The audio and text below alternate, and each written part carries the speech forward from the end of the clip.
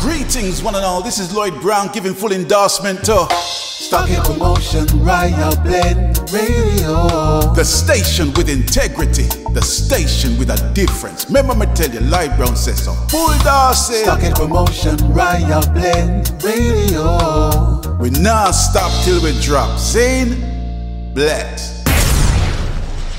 Hi, I'm Janiceness, and I always tune in to the SPRB Radio podcast with General Culture and Sister Sharon Mango. Yo, you don't have to take my word for it. Just tune in and catch the vibration. Yeah, this one is knockings.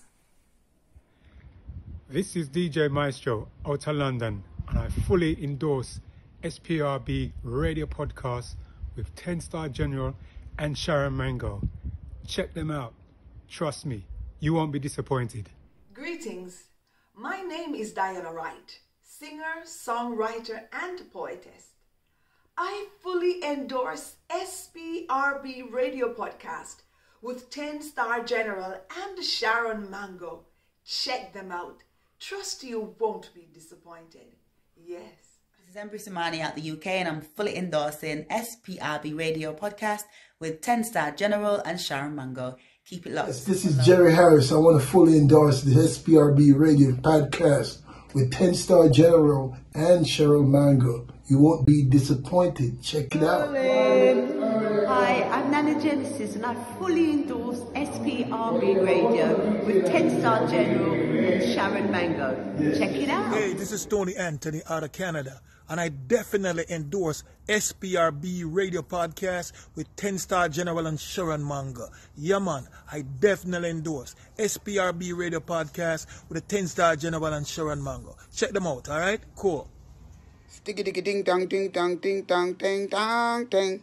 Sticky dicky ding dong ding. Yeah, man, this is the original Mr. General Martino because you don't know, and I fully endorse SPRB Radio Podcast with the 10-Star General himself and Sharon Mango. You don't know the thing going on, man. Trust me, mad things. So just link up for dubs here.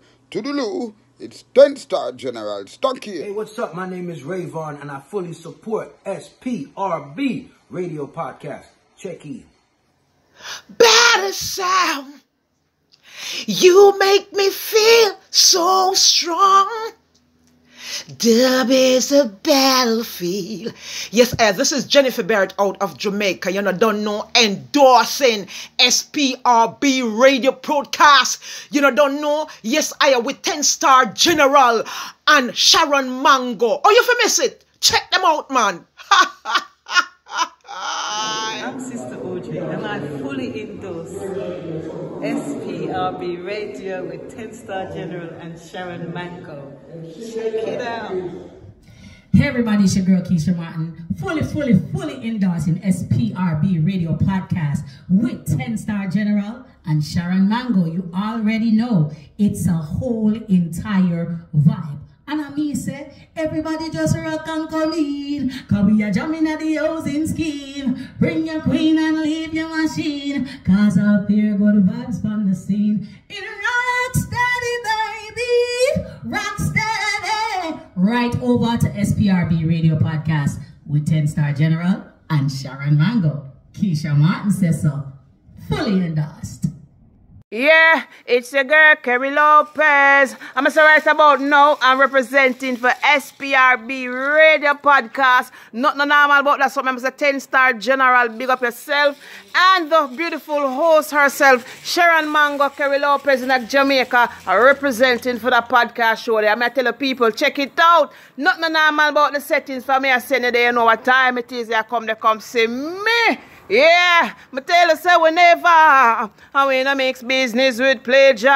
Yeah, man. I wait there. Check out the podcast now, man. 10-Star, tell them the man. This is Yami Bolo from out of Jamaica, and I fully endorse SPRB Radio Podcast with 10-Star General and Sharon Mango. Check it out. You won't be disappointed.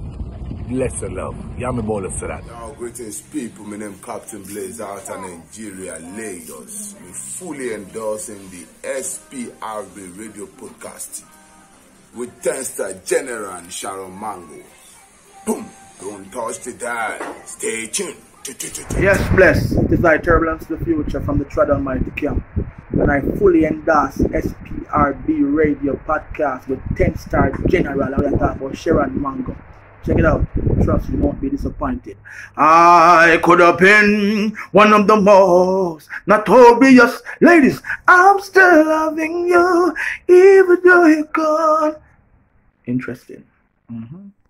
Hi, this is your girl Winnie. And this is your girl Freddie. From out of London. And we fully endorse SPRB Radio Podcast with 10-star General and Sharon Mango. Check them out. Greetings, everyone. This is Glenn Washington from out of Florida.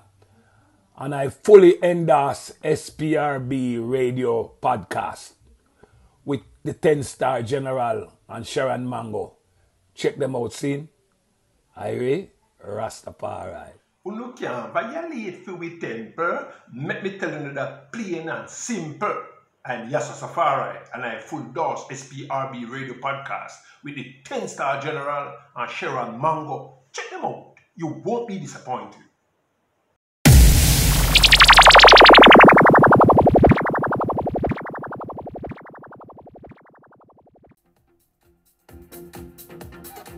This is The Buzz, your music news update for the latest on your favorite artists and more. Sponsored by JoJoMacMusic.com. Hello everyone, I am Pistol and this is The Buzz. Ash's performance of Bob Marley and the Wailers Who Feels It Knows It perfectly summed up the mood of those in attendance at the private funeral of reggae singer Jamersa Marley. It was held last Tuesday at the Bob Marley Museum on Hope Road in St. Andrew, Jamaica. From as early as 6 a.m., members of the Marley family, clad in white, and close friends began arriving at the former home of Jamersa's grandfather, Bob Marley, for an Ethiopian Orthodox farewell to Jamersa, who died suddenly in Florida on December 27th. Mourners include several members of the entertainment fraternity, led by Jamersa's father, Stephen Marley. In attendance were Marcia Griffiths, Sean Paul, Taurus Riley, Nadine Sutherland, Jesse Royal, Wayne Marshall, Bounty Killer, Sprague Benz, and Alton Ellis Jr. Minister of Entertainment and Culture, Olivia Babsy Grange, and Consul General of Jamaica, Southern USA, Oliver Mayer, were also in attendance. One of dancehall's newest sensations, Baker, has plenty of high expectations for the upcoming release of the remix to his hit single, She Like It, which he did with Stefflon Don. He said, "It has been a very busy time for me, and to secure a collaboration or any work with any international actor like Stefflon Don is a positive. We connected multiple times and working with her was good. The energy was natural and she's a phenomenal woman and artist," Baker told reporters. Baker is a headlining act on the One Uptown live show in Toronto, named after the DJ's TikTok trending single. He's currently enjoying huge success on the dancehall scene with only a small catalog of songs. At the end of 2022, She Like It ended up on Grammy-winning British rock band Coldplay's list of favorite songs, and it has since captured the attention of more listeners, with a larger number of streams being garnered from the European markets. Trending sensation Sasik is the second female dancehall recording artist to announce a major deal with New York-based Payday Records. In an exclusive interview, she said that more than 10 international companies reached out to secure licensing deals for her single, Cute and Neat, Pose. She said she chose to work with Payday Records because of their track record for breaking artists and their stellar work ethic. She said the Payday offer was more of what she was looking for because her and her team were not satisfied with a deal that only focused on licensing Cute and Neat. In addition to the licensing and distribution deal, she said, "We have just inked an international EP and album deal, so we are in studio writing, recording, and getting prepared for whichever project comes first." Cute and Neat, which was originally published in 2019, gained popularity last August with more than 1 million persons, including celebrities like Kim Kardashian and Rita Ora, as well as the Liverpool Football Club, utilizing it on TikTok. Payday Records was relaunched in 2017, 25 years after it was launched by Ultra Music founder Patrick Moxey. The label distributes its music through Ultra Music in the US and Sony in the UK. Last year, Aishana signed a record deal with the label, and Sasik anticipates it could open doors for them to work together. Payday is known for launching the career of hip-hop mogul Jay-Z, among others. Reggae singer Etana has returned to the fight with a scaled-down complaint against her former label VP Records over breach of contract and copyright infringement, and a new demand for over US $10 million in damages after a New York judge partially dismissed her previous complaint last month. In the amended complaint filed on Friday, January 13th, the wrong address singer and her company, Free Mind Music LLC, are now making 8 claims against the defendants: VP Records Retail Outlet Inc., VP Music Group Inc., VP Record Distributors LLC, VP Records of Brooklyn LLC, Greensleeves Publishing Limited GPL, and STB Music Inc., collectively VP and Greensleeves Publishing Limited. The new filing comes after U.S. District Court Judge Gregory H. Woods ruled in VP and GPL's favor to dismiss 9 of Etana's 14 claims against the companies in a previous complaint. That decision, which was handed down on December 30th, had given the singer 2 weeks to amend the deficiencies identified in her complaint or alternatively proceed with the 5 remaining claims. I am Pistol, and that, my friends, was The Buzz. That was The Buzz, your music news update for the latest on your favorite artists and more. Sponsored by JojoMacMusic.com. Now here's a song from our sponsor, Jojo Mac.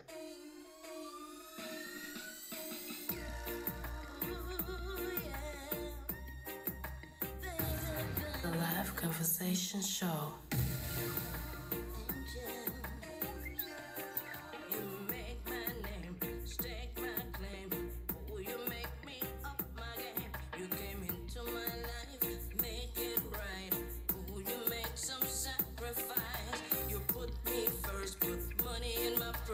Lift my spirits when I'm at my worst. You're loving and kind, make sure I'm fine. Oh yeah, you were just my type. You must be an angel, cause only they do the things you do. You must be an angel, and I'm sure glad I got to know you. I'm calling you angel, cause you got my back. I'm calling you angel. You don't need wings and all that. I'm calling you angel. You're number 1 and that's a fact. Yes, you are my angel. Yeah. You right my wrongs, make me strong. Oh, you make me number 1. You stand by my side through every fight. I can count on you day or night. You make me smile, never make me cry. I know you're no ordinary guy. You're one of a kind, and I'm glad you're mine. Yes, I'm so very glad you're mine. You must be an angel, cause ordinary guys don't come like you. You must be an angel, and I thank the one who sent you. I'm calling you angel, cause you got my back. I'm calling you angel. You don't need wings and all that. I'm calling you angel. You're number 1 and that's a fact. Yes, you are my angel, baby. Tell me who could make me feel like this. Tell me who could make me feel such bliss. Tell me who could bring such happiness. It's got to be an angel. You give me wings to fly with the sun in my sky. Oh, you keep me soaring high. You never put me down. You're always around. You're there to keep me safe and sound. You put me on a pedestal. You give me your all. You're always there when I call. I'm such a lucky girl to have you in my world. Yeah. You must be an angel, cause only angels do the things you do. You must be an angel, and I thank God for sending you angel to me.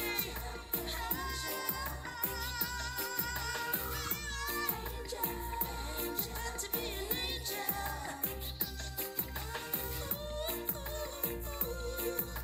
Baby,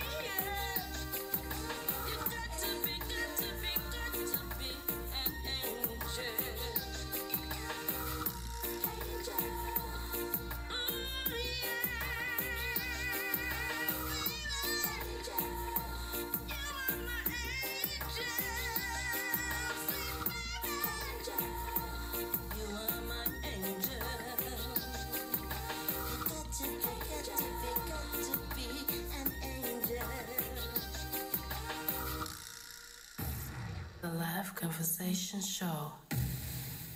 Wow. You're welcome to the Live Conversation Show, and our guest today is the great, and I have to put great in front of Lascelles Douglas. Can't be no other way. Now you're going to have to unmute for a second. Look at me talking, and look now it's so mute. Yes, we have to say the great. So excited. Because I want to know how Sharon pulled a rabbit out of a hat. Well, first of all, it was I believe a young lady, goes by the name Moji. Yeah. And she sent me information about Lascelles, and I oh, okay. You know, just a thought maybe you'd like to interview him. And she sent the music. Oh my God, when I heard the music, I think I called you right away, like, listen, there is a gentleman that I feel we should bring to the show. You gotta hear his music. What's his name? Hey, what's his name? Lascelles Douglas. And that's a very interesting name, Lascelles. Very, what's the word? Je ne sais quoi. So I said, does he know who he is? Yeah. Does this man know who he is? Because when I heard the music, I said, oh, this is a crooner. He's wicked. And then he's a crooner. I have a couple of songs. That's my favorite already, my ultimate favorite. I was playing it last night, actually, when I was cooking. Okay, don't say it? Okay. Don't mention it. Before we start, let's just play one of his songs from his album. Yes. We're going to be talking about a whole load of stuff, but here's one of those tracks. The Live Conversation Show.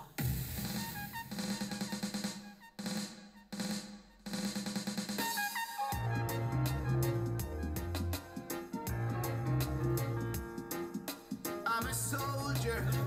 They say in a dancehall that was a false start, and in comes the original start, right?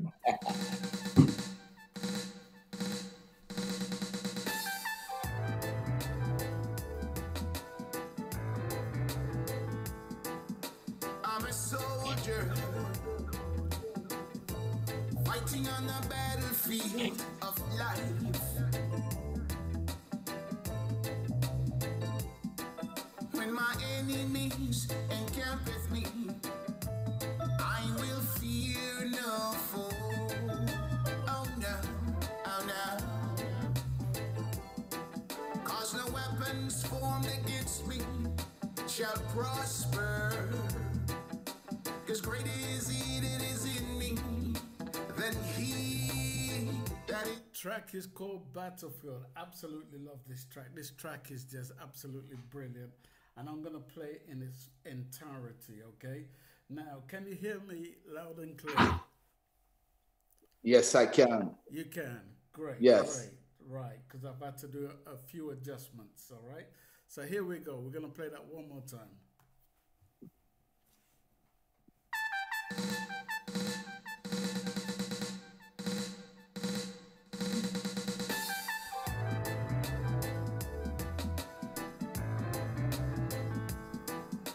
I'm a soldier, fighting on the battlefield of life. When my enemies encamp with me, I will fear no foe. Oh no, oh no. 'Cause no weapons formed against me shall prosper. 'Cause greater is he that is in me than he that is in this world. In this world, in this world, in this world, I'm a soldier, mighty in battle for the Lord.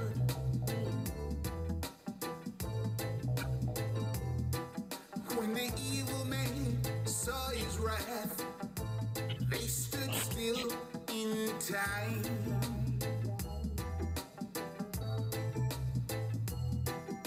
He promised to guide and protect me forever. He'll never leave or forsake me, and he'll never let me down. Oh no, oh no, oh no.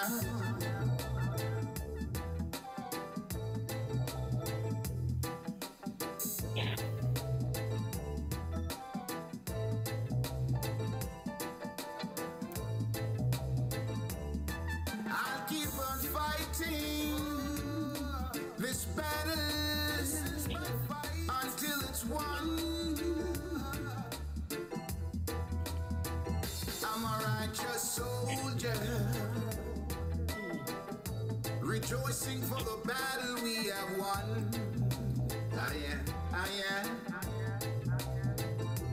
All of our enemies have been defeated. They're lost and destroyed. My God is my shield and my armor. He's been my friend, my guide and protector. He's my only source of victory. Oh yeah, oh yeah. In a battle, I'm a soldier. I'm in the battle, fighting on the battlefield of life. Fighting for my life. All of my enemies have been defeated. They're lost and destroyed. Yeah. This is my fight, yeah. I'm gonna see it through. I'm watching them fail. I'm watching them fall. Yeah. One by one, two by two. One by one, two by two. I'm watching them fall. Watch them fall. One by one, two by two. Yeah, I'm watching them fail. One by one. I tell you what, it's almost like you've known me for a long time, and you, Lascelles James, decided to write a song about me. Wow. Do you know what I mean? Powerful song. Absolutely love it. Thank you. Get into who you are, because up until Sharon told me about you, I didn't even know you existed. I'm sorry. Now, I profess to know a lot about music and many players of instruments and those who've been in the industry. But for some reason, I've never heard of you. I read about you, and I'm like, wow. Do you know what I mean? Yes. So it's an absolute pleasure. I have to salute you, So we're going to get into your history. Much respect. I have to let Sharon do the honors of leading the way on this one, because she's the one who found you. She pulled a rabbit out of a hat. That means she pulled a gem onto the show. I'm honored. Well, let me first thank Moji Romanetti that reached out to me. And who was that?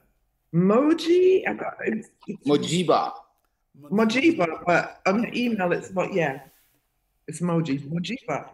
Yep. So Mojiba was the one that reached out once again and sent me all his info, and I was totally blown away. And I think I told him, blown away, we would love to have him on the show. So I'm giving thanks to Mojiba for bringing the awareness to me and sending it out to our show today, because this man is a hidden gem. Yeah. The vocals alone took me home. When I say that, in his music. I felt like, because as you can tell, I'm from London, right? But yes, I live in the US, yeah? But your music brought me home, like our lovers and our powerful music, man. You just have it. You got it. I thank you for saying that. Yeah, brother, you. Ooh. But anyway. Yes. Thank you to each and everybody here today in Raising the Awareness Show. We have our esteemed guest, Lascelles Douglas, and the live conversation show. Lascelles Douglas. Very exciting, very exciting, very, very exciting. I am Sharon Mango, representing Rural Blend Productions, along with my amazing host, 10-Star General. 10-Star General? Hey. Say what happens. Let them know who you are. Well, I'm 10-Star General, one of the founders of this podcast, and I represent Stockhead Promotions and Royal Blend, which Sharon represents Royal Blend. We kind of just merged the two companies together and decided to bring to you this podcast. So we love to delve into the history of many artists who've been in the industry for years. I, for one, have been doing this for donkey's years, and Sharon has been doing this for a little while as well. So, it's always a pleasure for me personally, especially when I haven't heard of an artist before or a musician, and they come before me and I'm like, wow, how comes I haven't heard of this brother before? You know what I mean? So it really gets my curiosity juices flowing, So we're just going to go through the full 9 yards with you to figure out who you are. And, after this show, it simply goes on YouTube. And hopefully more and more people like me will get to know who you are, So this is about your journey, your history, the full 9 yards, as much as we can muster up. And we keep it in good taste as well, you know what I mean? Yes. So I'm going to let Sharon lead the way on this musical history. And, as per normal, we like to take you back, way back. Indeed. Back to the days when you were wearing shorts. Oh my God, shorts! That's funny. Anyway, Sharon, take over. Lascelles Douglas, thank you so much. But does anybody hear an echo? Is it echo? Oh, okay. Well, I have an echo. Anyway, thank you so much, Lascelles, for being here today. It's an honor to actually be speaking to you because I was totally blown away by your bio and your music, of course. So, that being said, we're going to take you way back. We're going to take you way back. Woo. And you're going to tell us who Lascelles Douglas is. Is Lascelles Douglas your Christian name? Where you were born, went to school, mom and dad, brothers and sisters, aspirations? Let's start with where you were born. Well, first of all, thank you for having me. This is indeed a privilege from my standpoint. I've been looking forward to this from the moment we scheduled this conversation, this reasoning. So let me travel back. I am again Lascelles Douglas. It is indeed my given name. Lascelles is kind of a derivative of the French Lascelles. Mm-hmm. And then obviously Douglas is my surname. So I was born in Clarendon, the parish where a lot of, top-notch artists, singers, entertainers were born. So I am a product of that environment. Neopen is the city. And my little village is called Effortville. And Effortville is, from my research, digging into the name Effortville, it came from back in the day when the people that were living in that area, they were all basically like a huge community, and they all put their effort together to create that village. And so Effortville came from that. Back in the day, I gravitated to music back in the day.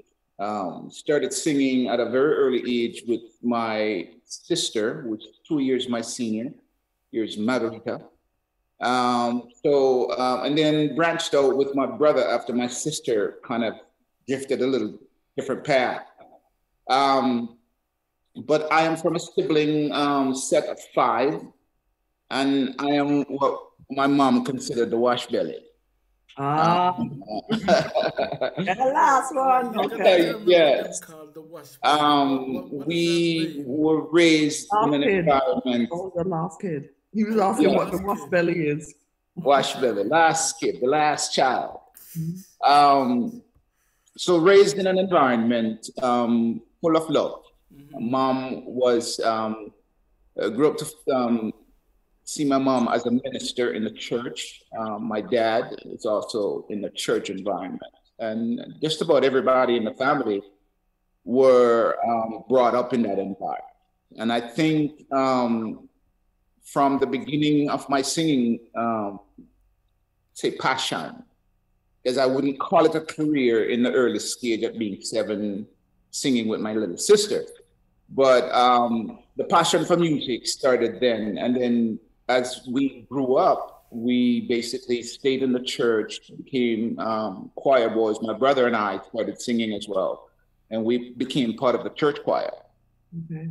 And we just basically sang within the community, within the church, within our home. My brother and I was really in major, but I knew then that there was something between us in terms of the love for singing. And then when he stopped with me, I continued on the path. And I gravitated to music based on messages, based on the kind of harmony that attracted me. And just the sweetness of music kind of just gravitated me. There were, even in the church, there were a bunch of, when I was growing up, there were a series of missionaries from the state here who used to travel, to Jamaica and in the church singing. And as those guys were singing, whether they're from Texas or wherever part of the United States, there's just something about the singing that just gravitated me. And I used to remember just standing at the windows, just peeking in, or being inside the church, peeking in, just listening to the vocal, the arrangement, the style. So my kind of music, the root of that is from all of those things that I'm talking about. In my days, listening to the Paragons, listening to Alton Ellis, listening to the Heptones, Ken Booth, Bob. There's so many artists. And then back in my days growing up, there were more groups, and those groups had sweet harmony in their songs. And so I gravitated to that. There's another group that I was really interested in and actually did my best to sing similar to the group that I started later down the road. But it's the Blues Busters. Oh, yeah. Sweet harmony. Yeah. And so we actually started singing some of those songs. But yeah, in a nutshell, the beginning of my singing started from that point to where I am today. So I'm open for your questions. So school. What did you aspire to be in school? In school? I always wanted to be a doctor. In school, I thought of, biology was something that I was interested in, and science. I kind of dug deep into those things, but always thought of becoming a philosopher, so to speak. And thought of pursuing a PhD in that, becoming a doctor of philosophy. But things didn't work out based on, again, environment. The education might have been there, but in terms of the resources, the facility that was not at hand. And so I just continued living and doing the best I can. I went to Maple Primary School. In that level of education, it was, you know, it was fun at the time because we're young.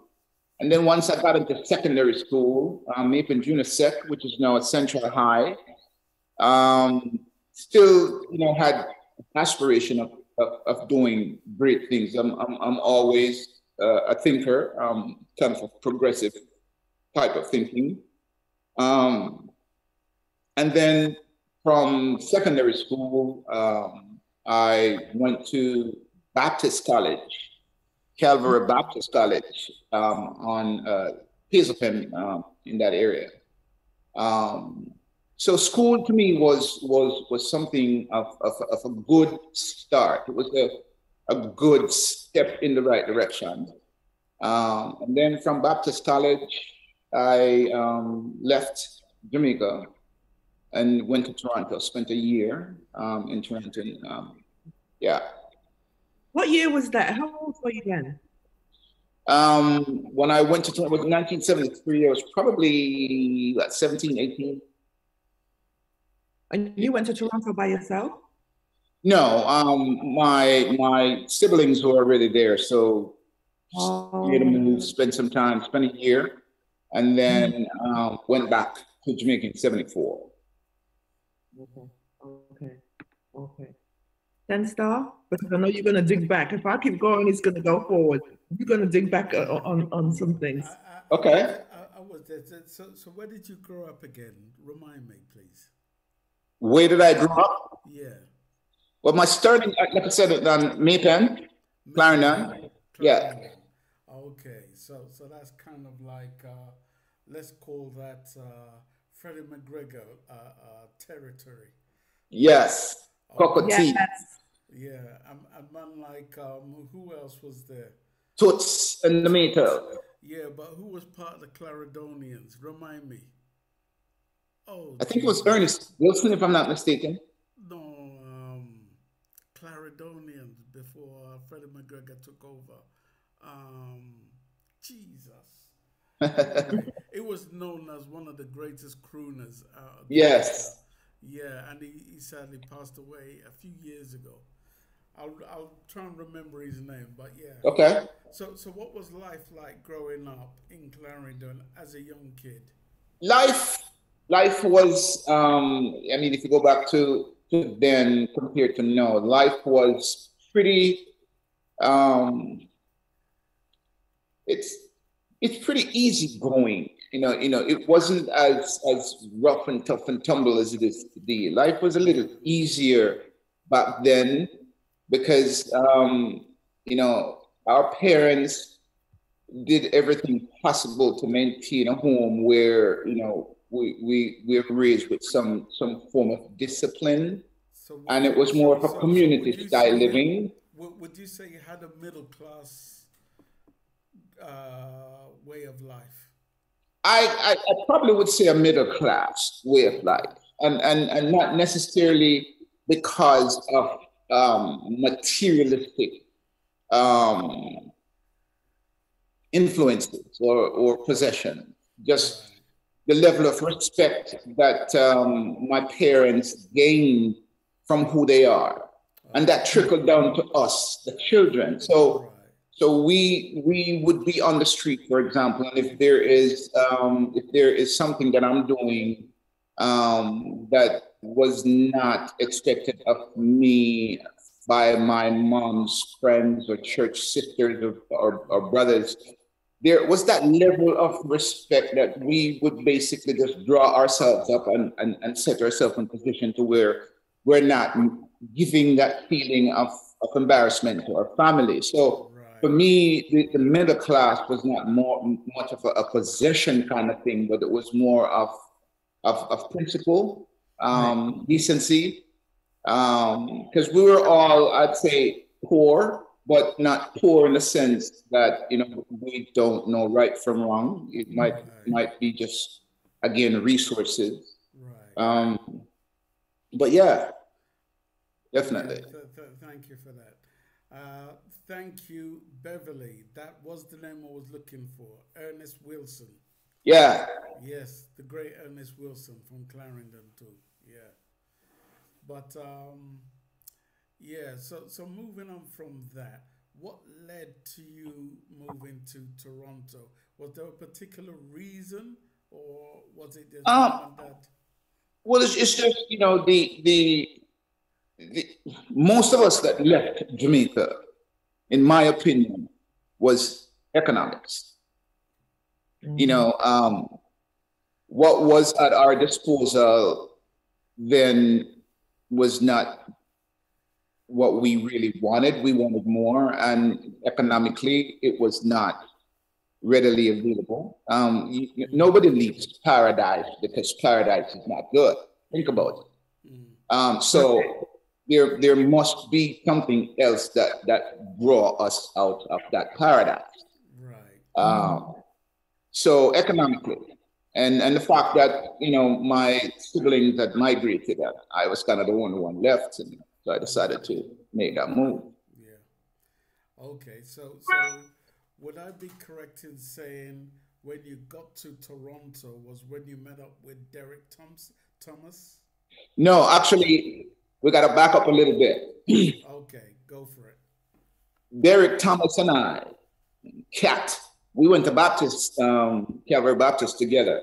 Right. But prior to Baptist, he was already at Calvary Baptist, and he actually encouraged me to join that college. But we were in a group in the community. We had a group together called His Majestic Affair, and we were singing around the community, throat meeting, concerts, small concerts, you know, school concerts and stuff like that. And that's where the love for the Blues Busters came in, because him and I were a duo, just doing some sweet music throughout the community. We also give me a year, please. A year, I would say probably 72, 71, 72. We had that group going. Prior to, we were basically in an area where, again, a lot of musicians, a lot of other artists was coming up. Glenn Washington was one of those artists coming up at the time. We grew up together, same community. We used to jam together. So there's an influence of that love for music from that younger age. While singing with Derrick, we were hanging out one day and smoking a spliff, and the great culture, the great Joseph Hill of culture was passing, because he was living in our community at the time. And then he passed us hearing us singing, and when he passed, I remember he kind of just healed us up, and he heard the harmony, and then he stopped, and he said, "Well, the man, them sound wicked." So he came back and sat with us and started to guide us a little bit in terms of harmony, when I should have come in, when Cat should come in, how we should kind of then fuse the music together to get that sweet harmony. At that point, it was the beginning of a new era for us, because we became partners in the group, and the three of us started singing after that. We changed the name of the group from His Majestic Affair to the Imperial Minstrel with Joseph Hill. That was before culture. And then my first entry into a recording studio was because of Joseph Hill, who brought us to Studio One to record our first single called Illiteracy Whip. So, yeah. So we have some history there in terms of time and in terms of growth, you know, teaching, learning, teaching, and adapting to the environment around us at the time, musically. So yeah. Now I've got to drag you back a little bit because Studio One is like the creme de la creme of the music industry. Right? Definitely. Tell me about your experience at Studio One. And Studio One. And who were some of the musicians you came across? My experience with Studio One, it was a little nervy. And again, we were young. It was the first time. Yeah. Joseph Culture introduced me to one person I remember from that experience was Ben Ball. He was a drummer that was present at the time. And I think he was more of a studio musician.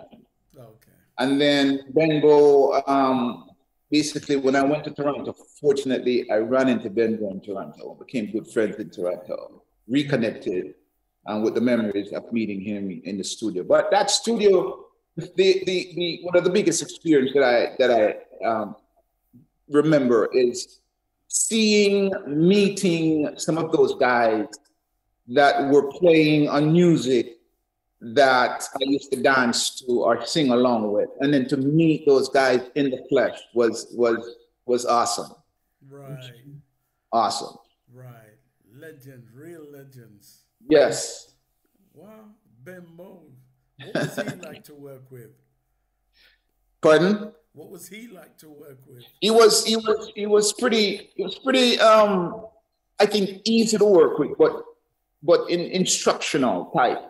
You know, and because of the relationship between him and Joseph Hill, because they were basically friends prior to us going in, it was easy for him to kind of just walk us through, you know, arranging the song at the time.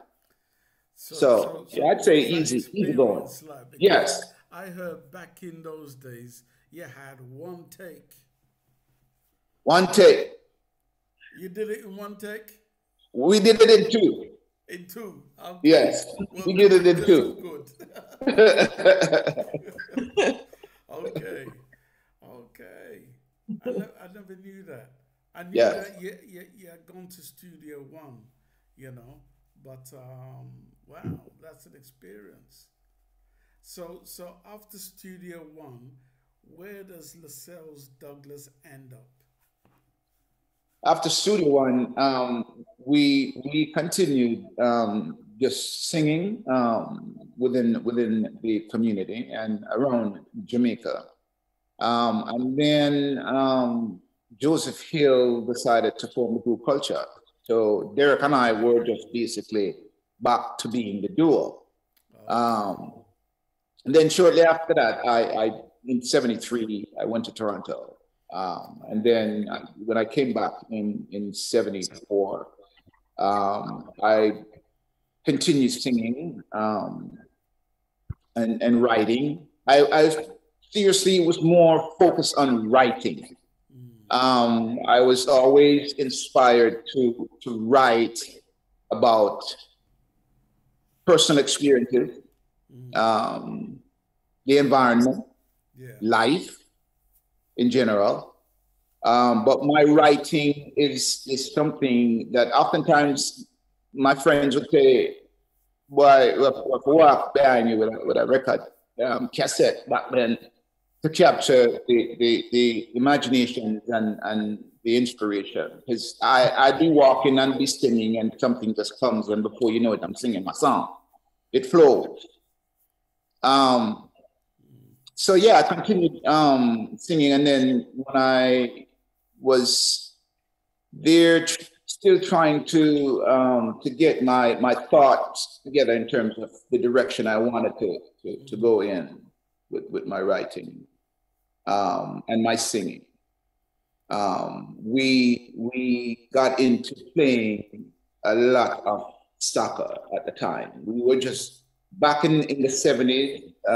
It was nothing but, you know, staying in tune with yourself and not allowing yourself to be dragged into the lifestyle that was kind of presenting itself to us that was negative. So played a lot of soccer, burned a lot of weed, and just praise God, you know, just yes,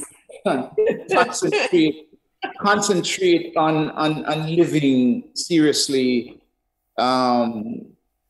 in a way where the examples that we're setting is the examples that we want the youth coming behind us to follow.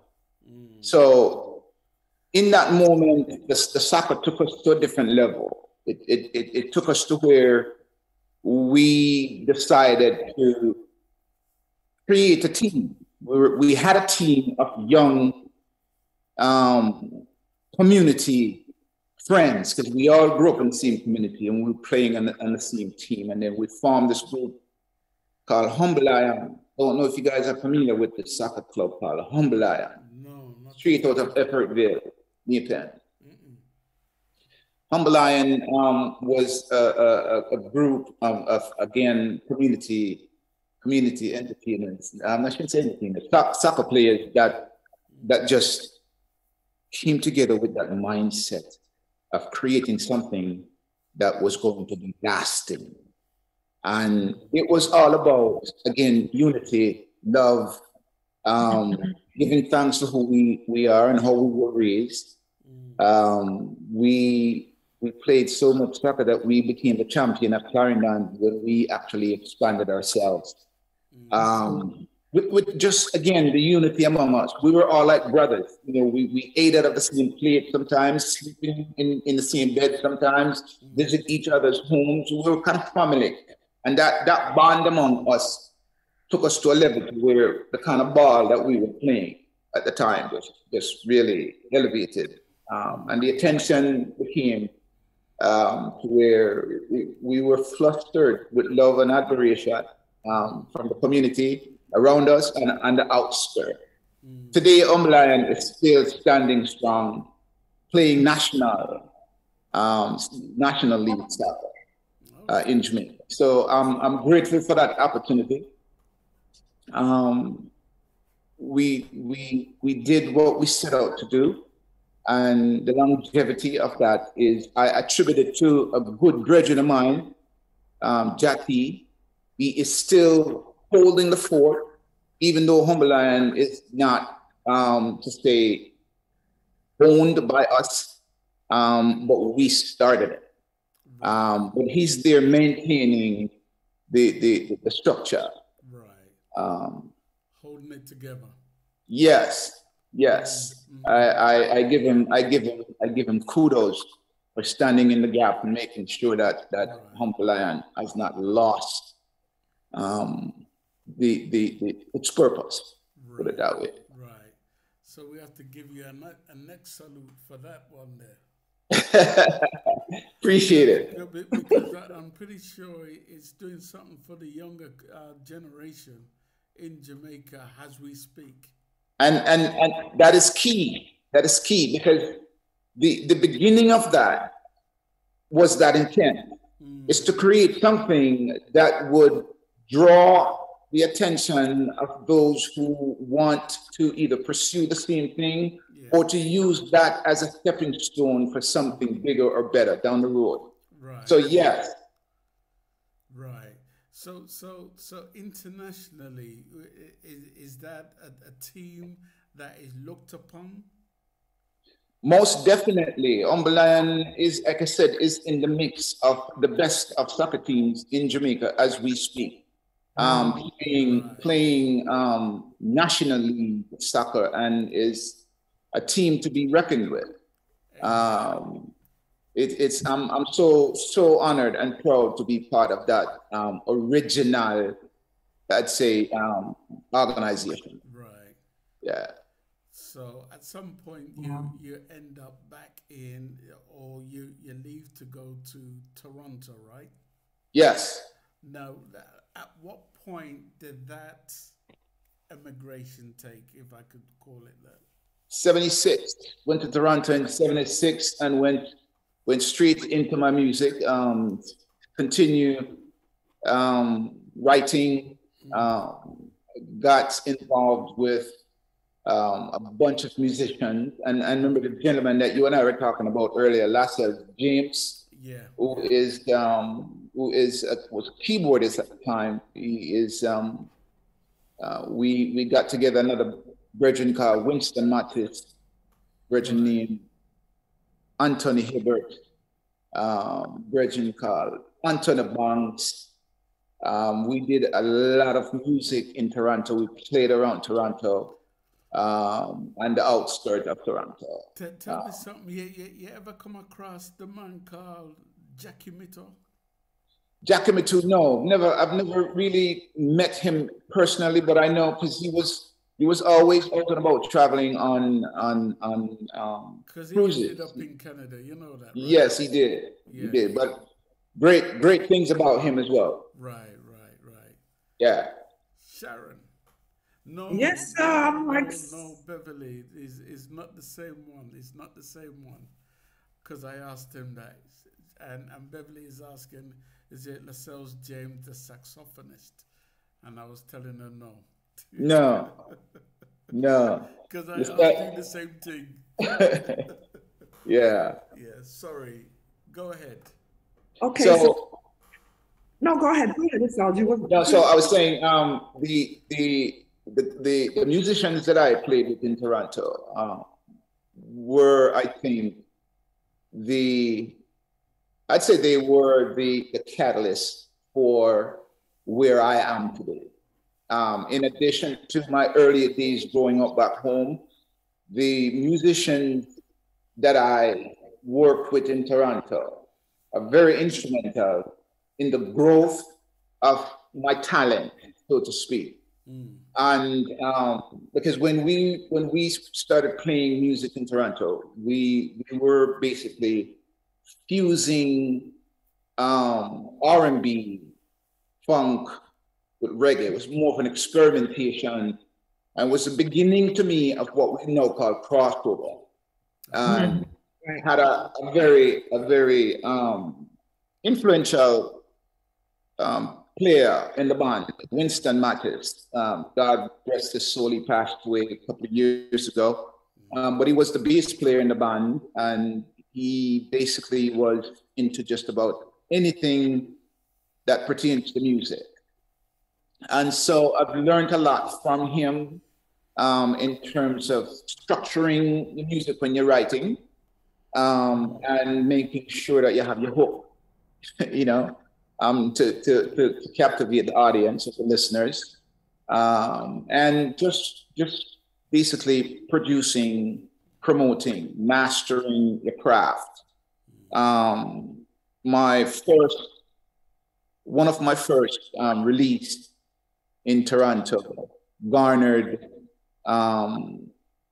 being nominated as Best New Artist in Toronto.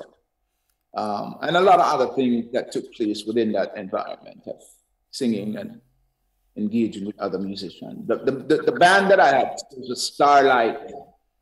Starlight Band. Again, we did a lot of work in Toronto. So my growth for music, or within the music fraternity, was to continue writing, singing, recording, and hopefully make a difference in the environment.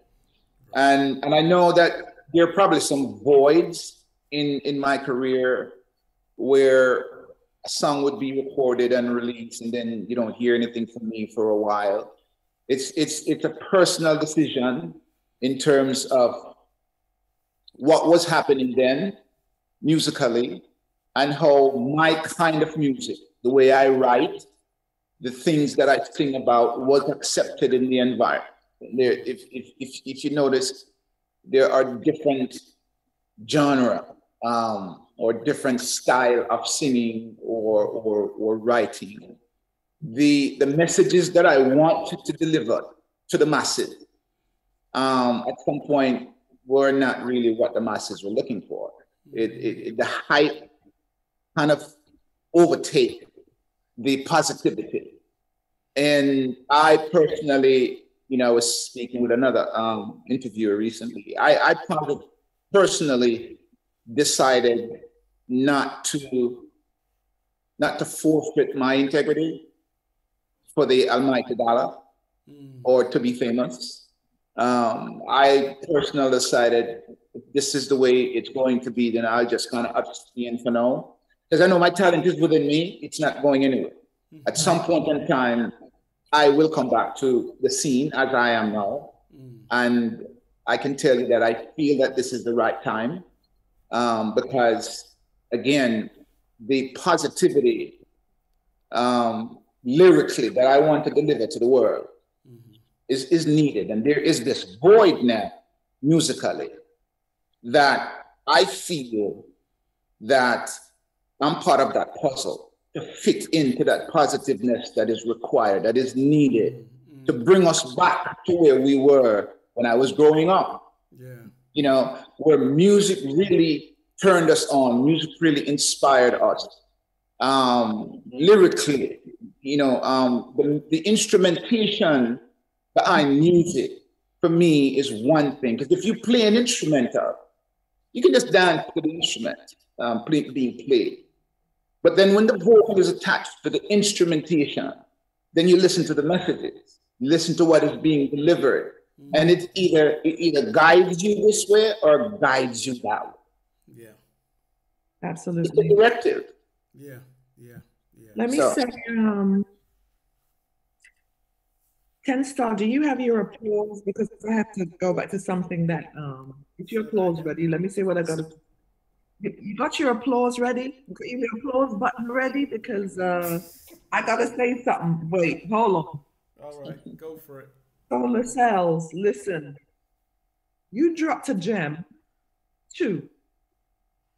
And we're carrying along talking. It is a big deal. You starting that football club. It's a very big deal. Because you may not own it, but you started it. And I'm sure that has helped a lot of the wayward youths out there looking for something to do. And now they have this facility that they can go and play football. That's a big deal. So, 10-Star, give the applause. We have to say yes, my brother. Yeah. It's a big deal. It's a big deal. That's one of the most beautiful stories I heard. And Appreciate that. Drop a whole nother gem with culture, Joseph Hill. Now you calmly dropped in. Oh, it was Joseph Hill. That is another big deal. Before culture came around. Wow. To that Shazza. Yeah, I had to come back. I said, I'm gonna let him talk here now. But I'm going to come back to that one because that is a big deal. Like you knew Joseph Hill before anybody knew who Joseph Hill was. Yes. Right? And he saw you and your friend. Yes. Right? Singing and telling them to on the wicked, and then you formed the group. Yes. That is a beautiful thing. Thank you. And a part of history because I didn't know he was with no other band. I didn't know, we didn't know that side of Joseph Hill, but you just brought enlightenment to that. I'm like, that's a beautiful thing. Nice. So let me come back to now. Let's go forward. As you stated, when you were doing your music, and I've listened to your songs and how, like, you write with intention. You write with deliberation, that message out. But as we know in the years going forward, nobody wants to hear positive music. And you decided to say, I'm going to step back in. And so during that time, what were you doing? Did you work? What were you doing? During that time, wow, it's a family environment. And since you're not making music and getting hits, you got to work. So I basically committed myself to taking care of my family. And dabbling still, singing, writing, but focusing on a career, so to speak. So while in Toronto, I spent many years with a particular company, started from the bottom to where I ended up at a capacity that I literally amazed myself, but not surprised, so to speak. But, started out, to give you a little history, started out in the warehouse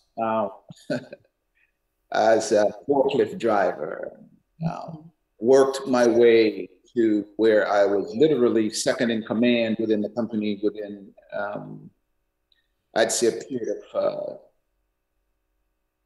5-6 years. I've always said where you start is not necessarily where you have to end up.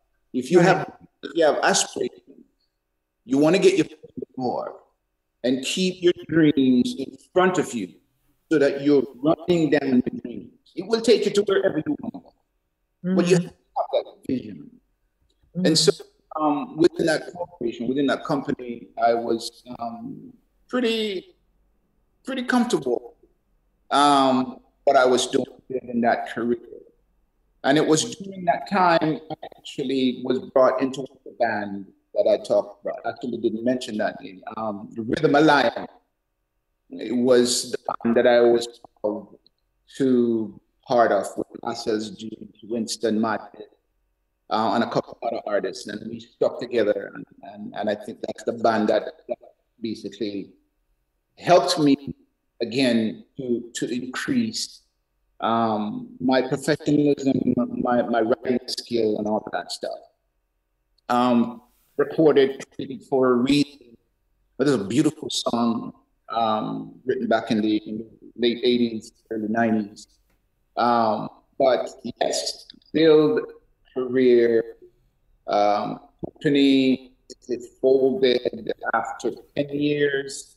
And then I bought out that company and I stayed on for another 5. So I spent about 14 and a half years in that company while I'm singing and performing around Toronto. And then late 80s, 90s, basically folded. And then I moved to the States. And I moved to New York and continued again, because music is something that you can't really run from because it's within you. You know, you can't hide from it. So while I was still doing my thing. And then growing, my focus has always been to write. And one of the things that I believe is with me is the ability to just write based on inspiration. So sometimes I might not even be with music, but my writing is here. The thoughts are coming and I'm writing, I'm humming. Sometimes I'm whistling a tune, and before you know it, that whistling becomes, a tune for a song. I write the rhythm, I write the lyrics for it. So anyways, in the 90s, I basically decided to pursue more my passion, and I went to Jamaica and spent some time with Sly and Robbie creating some tracks, and another British man whose name is also Lascelles Douglas. We collaborated and created some tracks, 9 to 5. Got some release, got some nice rotations on those tracks. Never did as best as I wanted it to, but I was satisfied with the outcome, and then kind of just laid low for a little bit again. You might want to kind of maybe inject and go back a little bit and ask some other questions, but going along with what was happening then, I decided to lay low, continue on a career path again in the States, work for another major retail company, building my skills behind the scenes. In that company, again, started out small scale, worked my way to where I got involved in human resources, managing HR for a while. So before you go any further, let's stick a pin right there. So what was the time frame? Like what years are we talking now? In New York, 95, I went to Jamaica, work with Slide, then I came back. So within that same time frame, 95, I ended up, 96, I ended up working with this company. Okay. And started in sales and then work into human resources, quite a few years with them. Then I went back into sales until I decided to, not return. Spent about 25 years with this company while I'm still in my career. So there were things happening while you guys are hearing about me, but I'm writing, and I'm reporting, and I have, So now it's an explosion because all of these things that I've been working on while building careers, all this music, all this thing that I've been kind of just building is now at a point, it's like the cup is overflowing. And then there is so much to write about now. With life the way it is, with the environment it is, the world is in a state of conflict and all kinds of different things happen. There's so much to write about. So in that level, 2015, I decided to, with the help of Winston Mattis, we revived the label that I had in Tampa. Winston Mattis came to visit me in Tampa at the time. Stick a pin. Yes. Because you're crackling up slightly, a bit too much. What does your signal say? Is your signal okay? Speaking to me? Yeah, is your signal okay? Is your signal good. Yeah, you are crackling. It sounds a little crackly. I was waiting for it to. Have you got full bars up there? Yes, sir. Okay. So we're going to work with it. Okay. Yeah, continue. Okay. So the songs that I recorded, I was in Toronto. We sold the songs to the record store. And, we got paid for those songs. But then those days when it was 45, vinyl, CDs were not out. So my son called me one of the years, I think 2013, 2014, and he said, "Pops, do you know what's going on with your songs in England?" I said, "No." He said, "Well, check it out. On YouTube, I'm seeing one of my tracks, Non-Lose Battle. It's being sold for $45. I tell you what. 45. 1 second. What I'm going to ask you to do is log out and log back in again. Okay. Log out and then log back in again. And up until we see you back in the building, we're going to play one of your tracks, all right? Awesome. Yes. Okay. Because we want to hear everything he's saying. Yeah. All right, ladies and gents. So hopefully he'll be back in the building in a few seconds. And then what we're going to do is just play a few of these tracks. And here's a track called Touch Me. That's my favorite one, actually. Is it? Yeah. Brilliant track. This one and another one. It's really nice. It's not the dress you wear that makes you my woman. Yes, DJ Maestro. Wicked, isn't it? Wait a second, Maestro. Is your favorite track too? It's his favorite one too.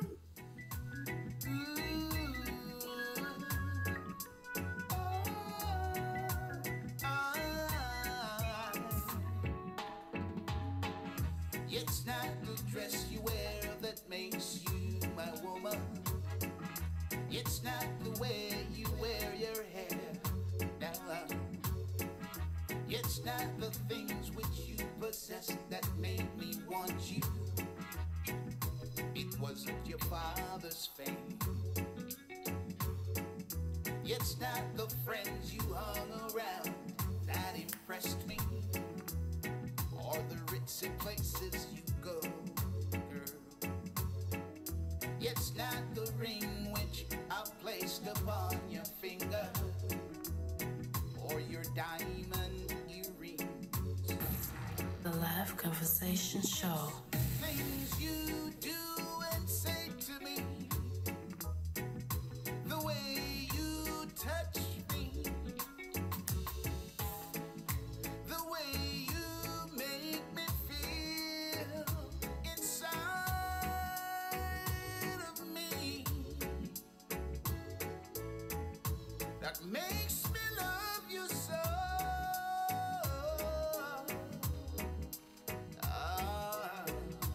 Girl, Okay, here we go. it's not the dress you wear that makes you my woman. It's not the way you wear your hair. Now, it's not the things which you possess that made me want you. It wasn't your father's fame. The Live Conversation Show. You are one hell of a singer. Sorry. May I have to Oh, say. without question. Take him back to where he was, Sharon. I'm trying to remember now where we were when he went. I was with the my brethren Winston Mattis, encouraging me to protect my intellectual properties, because those songs being sold in the UK, I had no control over those because they were being sold by collectors who have already sold them to record stores. So there was no way for me to gain anything from it. Those were already sold records. So Winston encouraged me, because he was an attorney, and he was an entertainment attorney. So he knew the inside of what needs to get done. So his encouragement was to revive the company here in the States, and then attach those songs back to me, so my intellectual properties now becomes mine. Right. So at that point, we decided to start a company, Starlight Entertainment Enterprise and Media Inc., with intention to dabble a little bit into television or movies at some point. Lascelles James, Winston Mattis, Anthony Hibbert, wicked bass player, and Anthony Banks were the original partners in that business. Unfortunately, as we know, sometimes, like I said, when sometimes people start with you, they don't always stay with you. Stay with you. People change, things happen, we move on. But I'm here, and the vision is my vision, so I'm still pursuing to make this a reality, to where I can deliver the promises I've made to myself and to my fans, to deliver good music. So here we are now. We actually recorded several songs when we started the business. One is called Worthy, the other is called Lives in the Balance. And that track is a track that means a lot to me, Lives in the Balance. Worthy is another track that has its own story. So with just me being the only person on the label at this time, the intent is to release, and I did release the EP. The EP that has taken me to you guys, called Touch Me. And I am extremely happy and proud for the success the EP is actually, garnering throughout. So this is where I'm at now. Wow. I will tell you this album, I was, again, totally blown away. I love it.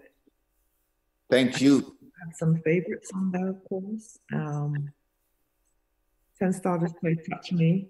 My ultimate favorite is Move On. Matter of fact, when I was cooking yesterday, I have to turn on me up.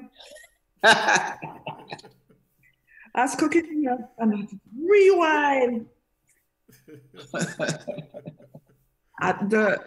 The players of instruments now, you spoke of them. All those gentlemen were the ones that played on in this album. Mm-hmm. The ones that played, Winston Matthews, obviously Winston Matthews is no longer with us, so he's not on the album. But let me name the artists. The musicians on the album is Benir Daya in Toronto. All of this was recorded in Toronto. Anthony Cameron, guitar player, bass player. Anthony Banks, actually is One Less Studio in Toronto. He's also a drummer. And then a couple of other musicians, basically that I am not familiar with, but was brought in to finish the product. I go in, I do my voicing, I leave, I come back home, so on and so forth. But these are the architects behind what you're listening to. Musically, and I'm talking to Tony the other day, and I'm giving him props for the production of putting this music together the way they did. And he basically shot me down and says, "Look, man, we could do anything with the music, but without the artist, it wouldn't really mean anything." And so we're basically edifying each other, and this is what it's all about: is not taking the glory for yourself. Exactly. Right. It takes a team to make something like this happen. Yeah. Absolutely. I'm very happy that you said that. And that's the reason I brought up the fact who the players of instruments are. Yeah. A singer can vocalize all day, but when you have the players of instruments know how to work with the voice. Yeah. You know what I mean? Yeah. Do a song, make a song, produce a song behind a specific type of voice. That's what makes the song. Yeah. So for people like me, who of course never heard of Mr. Douglas, and then I listen to this album, I'm like, who don't know about him? Why shouldn't they know about this man? You know, honestly, because we're going to get into this a little bit more, but I think mainly because with the state of the music industry today, right? You're hearing music, some of it don't make no sense to me, right? There's no positivity, there's no longevity. However, people are gravitating to this new beat. And I'm saying, why? And then when I get an email with your music, I'm like, this is music. This is lyrics. I understand what this man is doing. So I think for you at this point in time, you're right on time. No matter what happened in the past, you know, you have to put it down and you're raising a family and you're doing your thing, but it never left you. You have not strayed from who you are, which makes you an amazing individual, because some people cannot contend with that. They have to move with what's out there, but you said, no, I'm not doing that, right? Yes, absolutely. That's a big deal. You stay true to your roots, and that is what I got from this album. I thought, you know, the production was well, players of instruments, amazing. You know what I mean? And so you're in Florida. So I did my little band. So you're in Florida. So when you have to record, do you go to Toronto or do you? Oh, okay. Yes. We're looking at different ways of doing it now. Because technology is such that you can do a lot of things differently without traveling back and forth. Right. So we're trying to capitalize on that opportunity. But I'm going to go back a little bit and touch on what you just said in terms of retaining and being true to myself. What I honestly believe that entertainers, and I sometimes I'm reluctant to refer to myself as entertaining, as an entertainer. I think of myself more of someone who has been given a platform to deliver a message, right, or messages. So personally for me, when I'm writing so that I remember just talking before we came on. I was talking with my brethren, and he's saying, you know, 10 Star, he's saying, it's like you wrote this song for me. So when you write, you're not just writing about you. You're writing so that it's relatable to anybody, somebody. And if you touch a life, you may touch two. But we as performers, we are given, again, just me, this is how I think. The responsibility that we have is similar to a pastor. Right. He has a church. He has his congregation.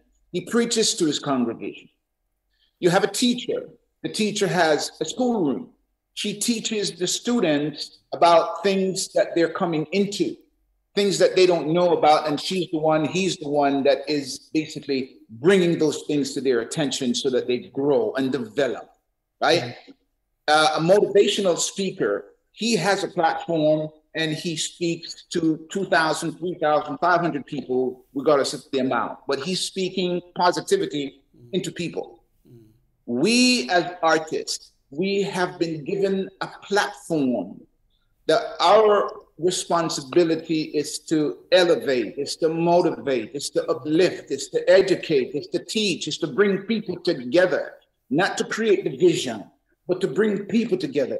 And to actually, sometimes some people don't understand what love really is, and the Creator give us that insight so that we can tell somebody, sing it to somebody, what true love really is, or what the spiritual realm means to us, or how to navigate yourself through life. It's our music.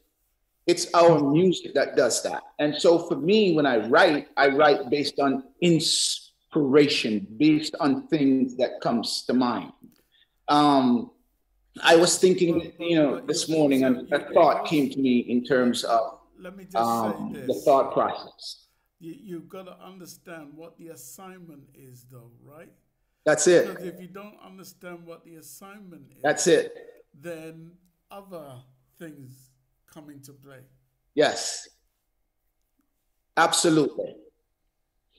And I think you just hit the nail on the head. You know, instead of being an entertainer, is that we have been sent an assignment. We have a responsibility, one to another. I believe that wholeheartedly, and it is why I write the way I write, and very seldomly will do a cover because you know, I do a cover because it touches me, it reaches me, and it resonates with the things that I believe in as well. But I just believe that we can change a person's outlook based on the message that we deliver. And I'll say that Bob has been gone for so long. Bob Marley, he's been gone for so long, right? His music is still being played, being gravitated to, being loved by every nation that you can think of. Why? It's the content, it's the message. Whether he wrote them himself or somebody wrote them for him, he's the one that delivered the message. And those songs, and he's not the only one. I'm just using him as an example because he's one of the biggest. But when you think of how those music really ties into people's lives today, someone, I think, Sharon mentioned about shelf life is the longevity of, you know, your music. In Bob Bob's song, the song that says, you know, I think a line in it says, they say what we know is only what they teach us, ambush in the night. And we're so ignorant that every time they can reach us, right? Through political strategy, they keep us hungry. And when you got to get some food, your brother's got to be your enemy. Listen to that, just that block of that song. It's being lived today. Yeah. And it was written back then, so it was also lived back then. So the change that we need has still not yet manifested itself. So the journey, the mission is still necessary for us as artists to continue teaching, uplifting, changing minds positively. I keep going back to the roots, you know, it is like the root of our industry has to be realized, you know, and up until the next generation behind us understands the assignment, you know, or the mission, you know, the message is always going to be lost. Yep. You know what I mean? So part of, I mean, even you reciting the lyrical content of Bob Marley, that was all part of the root of where our music came from or stems from. Bob Marley actually understood the longevity of our industry, the music itself, roots rock reggae in its entirety. Yeah.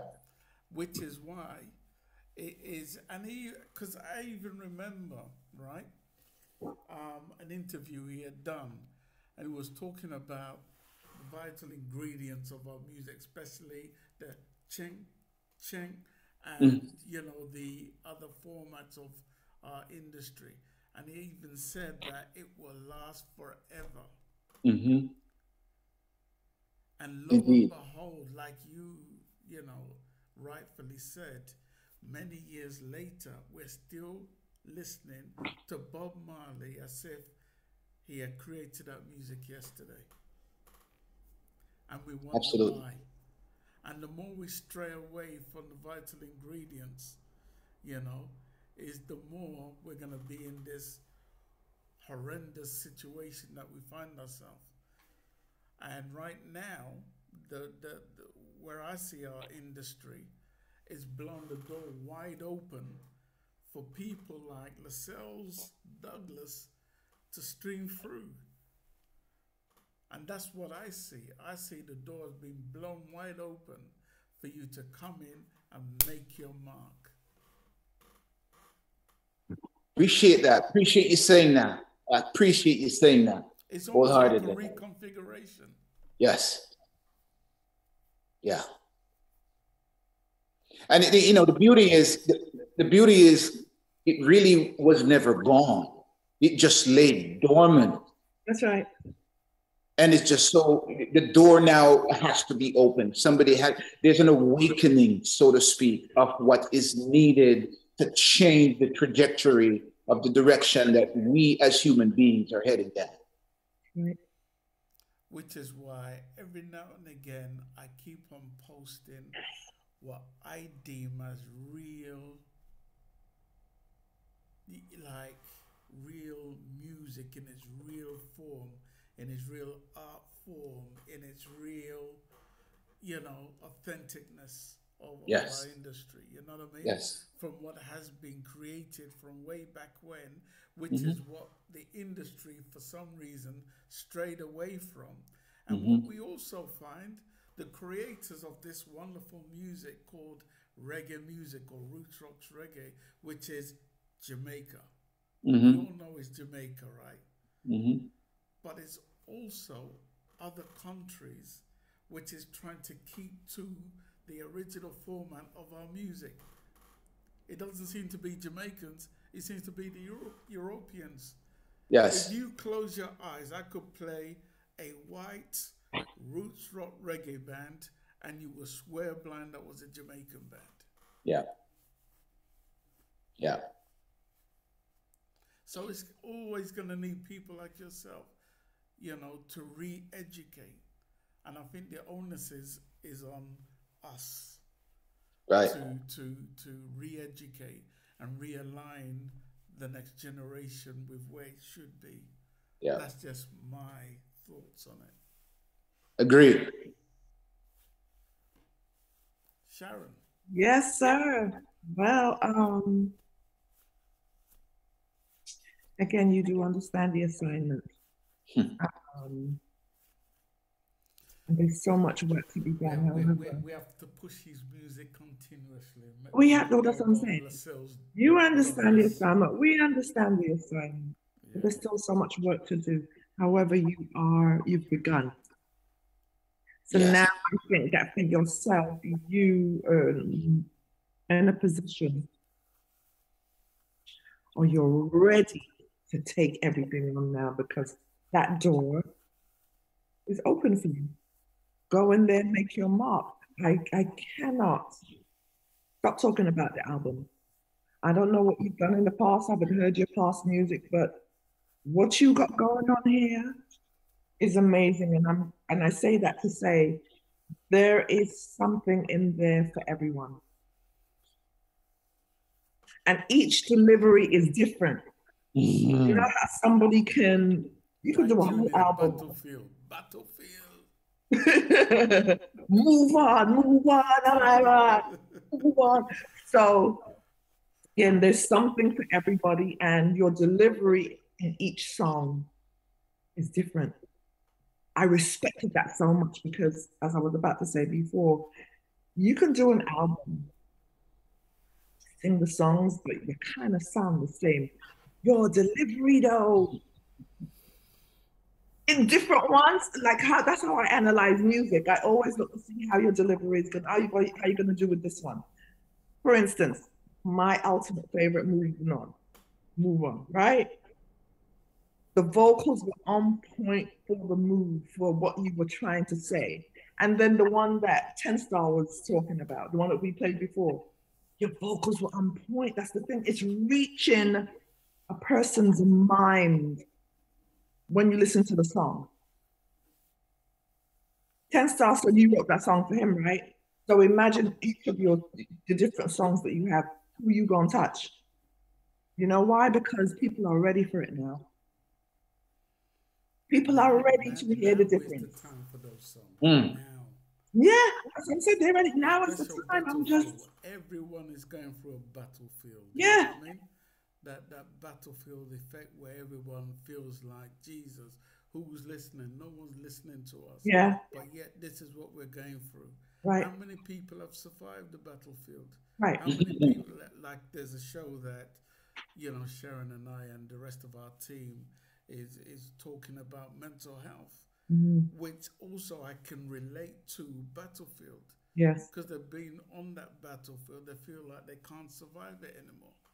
So how many young people are committing suicide? You'll be astonished to know the figures.